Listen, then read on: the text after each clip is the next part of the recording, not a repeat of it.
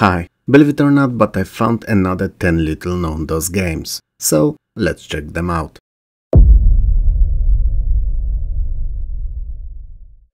I've never played Wraith. In fact, I've never even heard of it or anyone else mention it even in passing. Nothing. Until today, that is. And since it's an RPG, I'm a bit surprised as it's my favorite genre and I should have at the very least a passing knowledge of it. Sure, it's not that important today, but it is, at least to me, unexpected.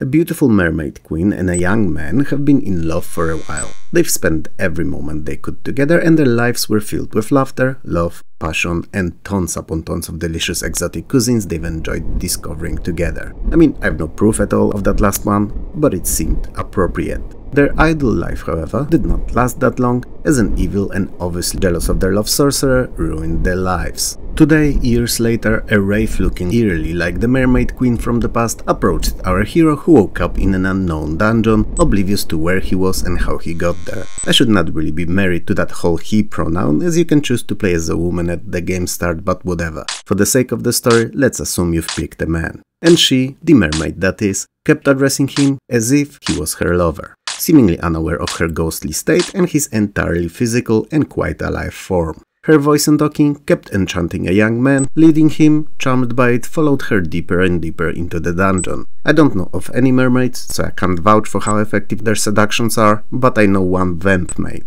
Half vampire, half mermaid, and her voice is real dangerous. Scary stuff, folks, trust me. Wraith is played from a top-down perspective, not unlike the one seen in the late Ultima games, and runs in real time for both exploration and combat, which itself is a rather simple fare of right-click mashing on the enemy till he dies, or you tire out, whichever comes first. The story unfolds as you progress through the game, getting deeper into the dungeon, and is rather decent. It's not on the level of the aforementioned Ultima, not even close, but if you keep in mind that Wraith has been made by one person, it's definitely noteworthy. Oh, and like I've mentioned earlier, you can pick a gender of your character and a class too, choosing between fighter, druid, ranger or a paladin. While Wraith is neither the biggest nor the best RPG out there, it's definitely worth a look, especially that not often a single person effort ends up being such a complete and playable title.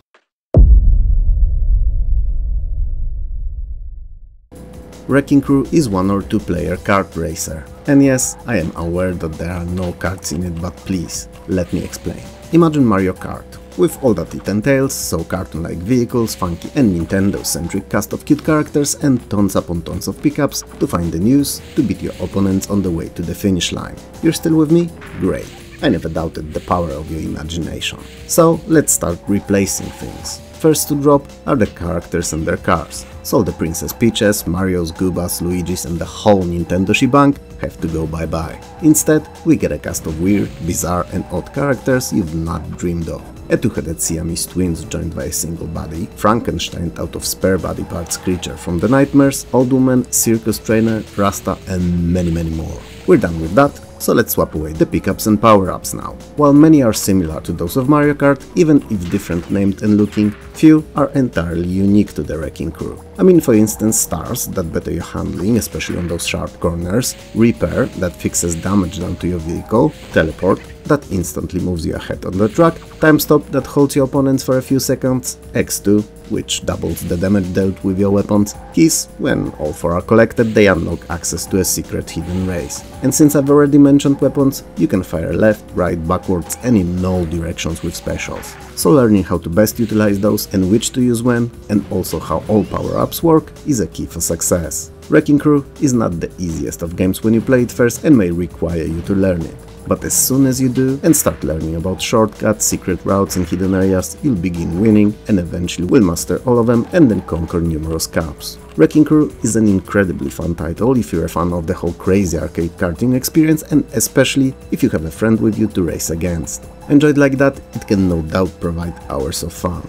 There are 2 areas it could improve in though. First would be full real online multiplayer with more than just 2 players racing, as while it's fun the way it is, just imagine how much more it would be. And second is the rubber banding, which I hate with the passion of a competitive sausage eater, so angrily and with permanent craving for more. Wins, more wins obviously. When I'm ahead, I wanna stay ahead, and when I'm behind, I wanna fight for the position. Difficulty slider is always a better choice than rubber banding. Wreckin Crew is a unique and fun take on kart racers, so if you enjoy this, don't sleep on it.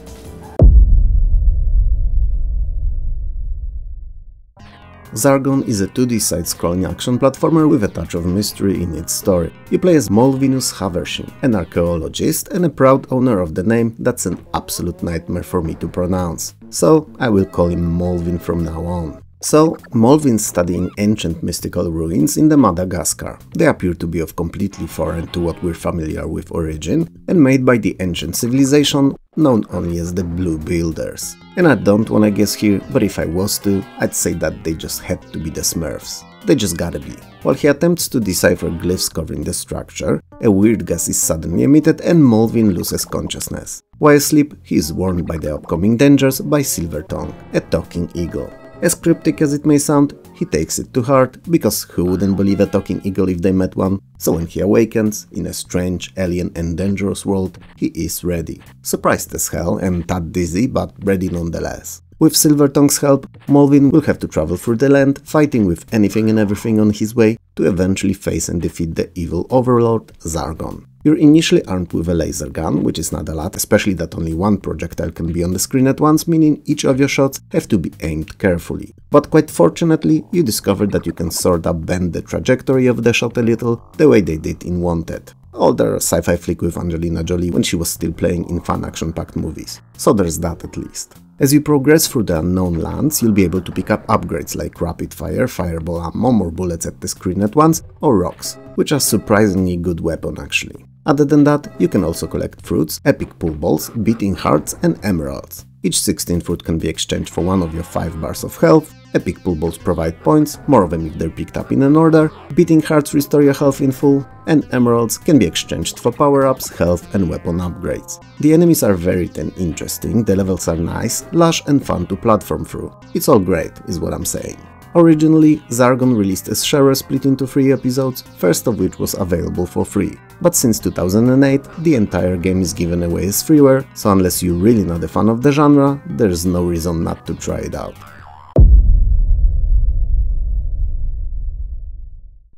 Xplosive with an X and not E is another of those previously paid shareware games that are now entirely free. Also, a lot of fun in multiplayer. So, win-win? It's a take on the classic Bomberman formula, with all 4 players playing as rabbits instead of bombers. Other than that, the differences are minuscule. So, you can still run around the maze that's built out of both destructible and indestructible blocks and had to get rid of all the enemies to quote-unquote win the stage. You do so by placing bombs, which explode after a couple of seconds delay. Some of the blocks reveal power-ups when destroyed, and these two are generally speaking what you expect from the clone. So explosion blast radius increase, number of available bombs, movement speed increase and others. There's 2 game modes included, duel game and level game, which I have to say are the absolute cream of the crop in naming and a sign of true and unprecedented creativity. First is your typical free-for-all between 4 players on randomly generated stages, and all slots not filled by humans are controlled by the CPU. The second is kind of a campaign, in which you go through a series of predefined preset levels with an objective of clearing them from all the monsters. This mode can be played alone or in 2-player co-op, which is a nice touch as it was not the norm. Xplosive suffers from the same issue other Bomberman clones do, meaning that it's amazing and hella fun in multiplayer, but alone, in single player, it quickly gets repetitive and the feeling of boredom sets in fast. It's fine I suppose, as it was never designed as an experience to be had alone, but it's worth keeping in mind. On the plus side, Xplosive comes with the level editor, which extends its life and stay considerably.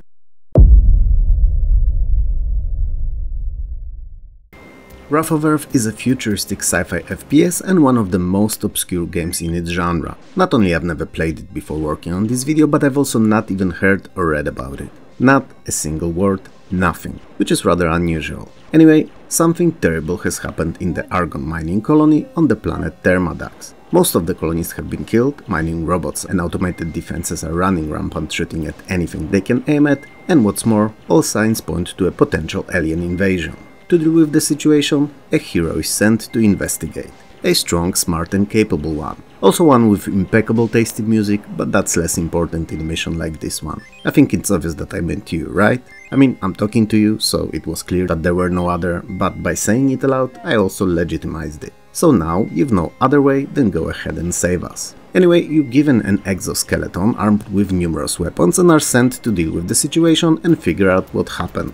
The available weapons are stronger and weaker, each suiting best different situations. Some of them require separate ammo, while others use your suit's power. Interestingly enough, your suit can recharge its power and repair itself using energy from any light source. So, if you ever find one and are not being actively fired upon, it's good to take a breather and recharge. While most areas that you'll visit are neutral, some are under the effect of extreme temperature or radioactivity, and these affect both you and your weaponry too. There's obviously quite a lot of simple but omnipresent environmental puzzling, mainly focusing on opening doors and conversations with few remaining survivors. They're not difficult and serve more as a background to the shooting than anything serious. While Wrath of Earth is not the most technologically advanced or best looking FPS out there, it's decent looking and plays pretty well, serving a okay story to boot. Oh, and it also has quite a few features many of the games in the genre at the time did not have. So, infrared headlights, autolock on targets, ability to identify objects with the crosshair, strafing, yup, believe it or not, but it was not a given in FPSs at the time,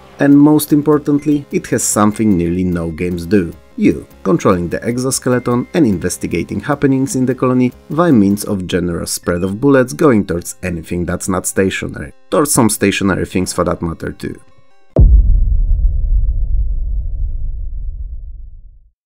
Have you ever played Fury of the Fairies? Amazing game, right? All 4 of the colorful Furies, each with a different skill set, going through increasingly more difficult and ultra fun puzzle platforming stages and redefining the genre for the generations to come. Yep, I loved it too. And you know what? It has nothing to do with our today's game. Well, other than its protagonist looking like one of those Furies. But other than that, nothing. I mean, you saw the title screen, I'm sure you agree. Anyway, Xeno Ball is a puzzler too. Not a platformer though. And it has a story. You're Xeno Ball, like O'Brien but O-Ball, and have to save Princess Urbana from the clutches of evil Gorgonzola, who's one letter short of being a tasty cheese. Why did he took her though? Nobody knows, and frankly nobody should care either. What's important is the gameplay, and it's quite demanding but also fantastic. It's a mixture of Pipe Mania and Lemmings, so unlike anything else you've seen. The gameplay is all about our protagonist leaving the start-off point and having to get to the exit unscathed, all the while moving across the railing, falling off of which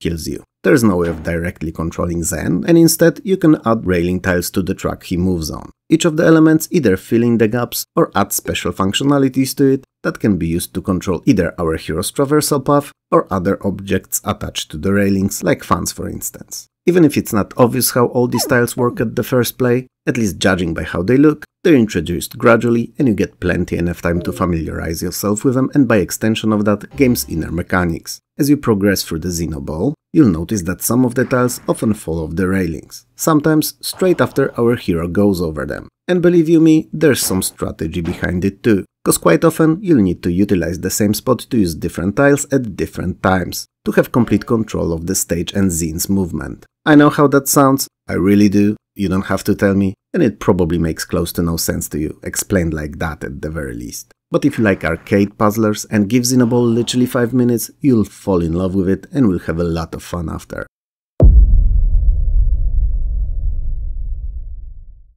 Xatax is a sharer futuristic horizontally scrolling shoot 'em up. It takes place in the 25th century when, as per usual, and as you no doubt expected already, aliens known only as Xatax attacked humanity. Fortunately by then we're spread a bit more in the galaxy and not just relegated to a single planet, which gives us a bit more time to react, prepare and counter-attack. I'm not sure how much time we actually need to be ready, other than to call you, but given the vastness of space, you getting to us may take a while, and that's exactly as much time as we need. So, as we were eagerly awaiting your arrival, biting our nails, nervously packing, drinking to forget and getting ready for the wars, aliens have been steadily progressing, capturing and draining our planets one by one, consuming the life force of their inhabitants, getting stronger after each and every victory. Why didn't we send the army, our fleet or space commandos against them, you may wonder? Well, according to the game's lore, centuries of peace and prosperity made us forget about the warfare and we neither manufactured nor used weapons anymore, which is at the very least weird. As last time I checked, humans were capable of forgetting about many things, like humanitarian rights, peace, borders, their own kids or freedoms, but not weapons. Never weapons. We seem to always be laser focused on manufacturing, researching and developing more, better, faster and stronger weapons, sometimes all at once. The arms race of our kind never really ends. Still, in the game we're left with nothing, so the entire defensive is relegated to badly coordinated and failing on all fronts evacuations. Enter you, the last Star Warrior, the only one capable of stopping the alien onslaught. Also, the only one able to pilot the last ancient and rust-covered starfighter. Let the fact that it's been taken out of the Museum of Ancient History speak to its overall quality and firepower. That said, it's nearly never about gear and most of the time all about who makes it work, and it's you. And you will do just that. Go through numerous rather interestingly designed levels, freeing the known universe of the alien scum, one planet at a time. Xatax is divided into 3 worlds of numerous levels each, and they're filled to the brim with uniquely looking bodies. They are both active and stationary, and a lot of fun to dispose of. Destroyed enemies drop pickups from time to time, and these can offer upgrades or grant access to new weapons. While Xatax is not spectacular at anything, it does everything you'd expect from the shooter well, making for a very enjoyable, even if a bit on a difficult side experience. So, if you like shmups, it's definitely one not to miss, even if it's not gonna shatter your world or redefine understanding of the genre.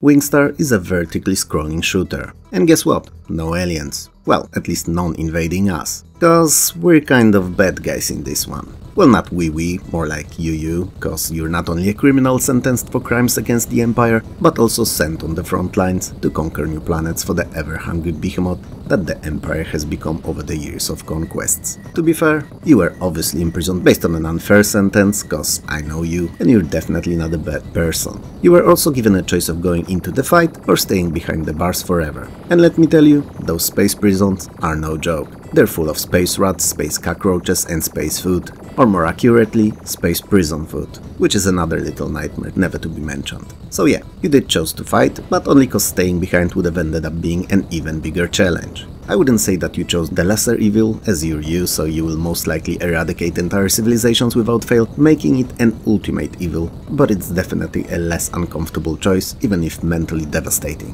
Wingstar gives you a choice of 2 different ships to fly, 5 difficulty levels and a very decent presentation, both in terms of sound design and graphics. And since we're on the subject, it not only features many layers, but also serves a very decent looking semi-3D effect with some of the taller structures that you're flying over. For the most part, there's not much special about Wingstar. It does everything you'd look for in a shooter, so hundreds if not thousands of big and small enemies, various pickups, big and bad bosses. Well, that bad bit is questionable as it's you doing the invading, and it adds over 50 weapons to it all for a very fun and enjoyable experience.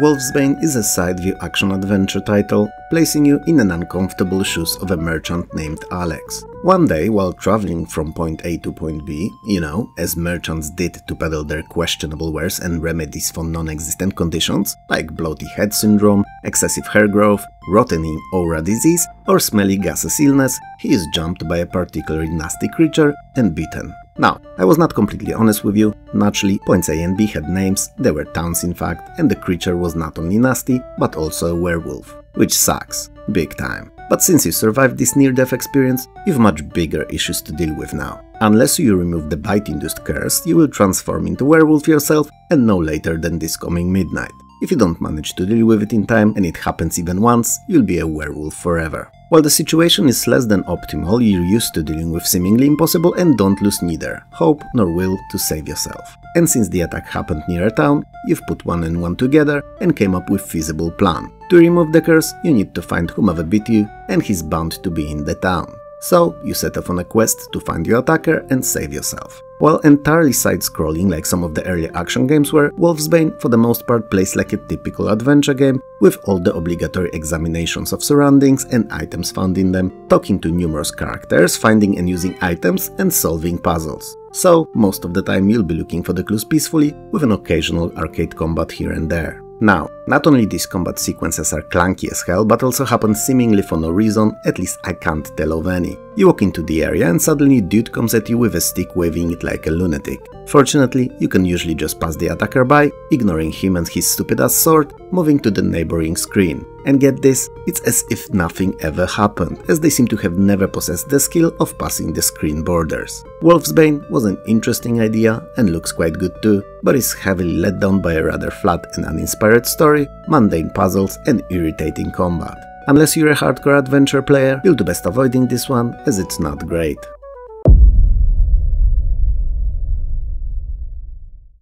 Xenocide is like Genocide, but performed on outer space creatures. So, it doesn't count, right?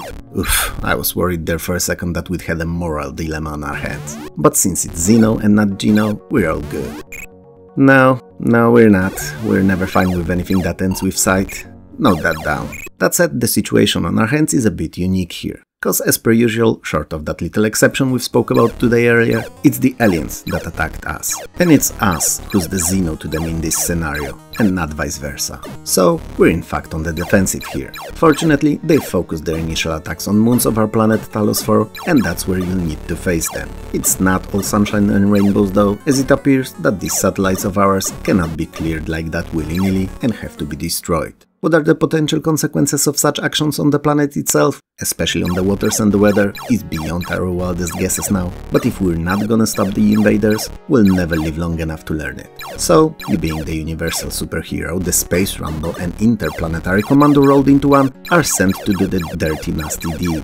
Each of the moons that we'll fight on is built out of 4 entirely differently looking and playing levels, that all have to be completed to destroy them. In first, you're always flying over the moon's surface in first-person semi-3D view, seeking the cave entrance. You're also shooting all the enemies here, or more often than not actually, have them splatter on your windshield like some kind of space mosquitoes, given how finicky the controls are. In second, you're exploring the set cave inside view looking for fire bombs. You have a laser shot and grenades at this stage, and trust me, you'll need them. In third, somehow, nobody knows how and why, you're underwater and also side-scrolling, looking for keys and minding your oxygen levels. If I had to guess, I'd say that it was included to add variety, though having it be near identical to the one before is hardly creative. And in the fourth and final, you're playing in a top-down grid-based maze shooter, disposing of the omnipresent and ever-attacking enemies, planting bombs near the nuclear reactors, and then running away before they explode via teleporters. Xenocide may not be the best action arcade shooter out there, but mixing genres and viewpoints over its 3 included moons made for a more interesting and enjoyable game than it would have been otherwise. And while it's not something you'll be replaying time after time, it's a good game to jump into once every few years or so. Holy more, those games-filled episode, Batman! How did you like them? Let me know in the comments below.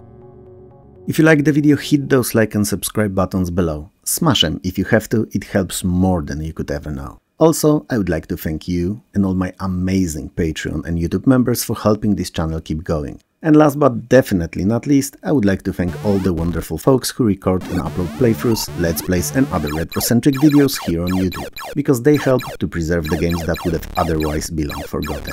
So thank you.